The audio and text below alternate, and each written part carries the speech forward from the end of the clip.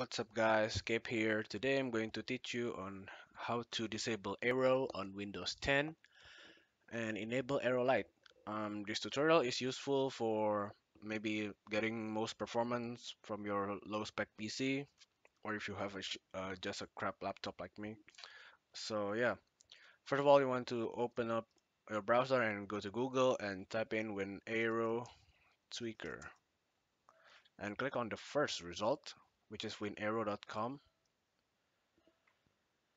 and scroll down and click on download Winaero tweaker and click on download Winaero tweaker. By the way, you should donate to this guy. He's an awesome person. So yeah, click on show in folder.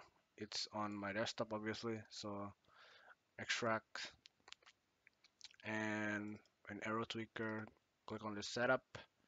Click on next. I recommend portable mode because it's just easier to deal with. And next, I click on I accept, and it's gonna extract on your C drive. Default, you can change this to whatever you want. Extract files and finish. So now we can go to C and Winaero tweaker, and there's this Winaero tweaker.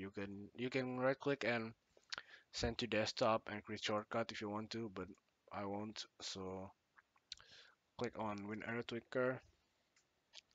On the left side, there is Aero Lite under appearance. Click on that and click on enable Aero Lite. It will say please wait for a second there. Please wait. So as you can see now, it's different. My close button, minimize and maximize, it's different. Yours is going to be different. It's going to it's going to have a delay at first. It's normal, but as you can see, after that there's no more delay. And then that is all. So yeah, you can do it also manually. You can click see in detail how this tweak works. There's a tutorial on how to do this manually. You should totally donate to this guy actually. He's awesome for making this software. So yeah, there's a lot of things you can find here.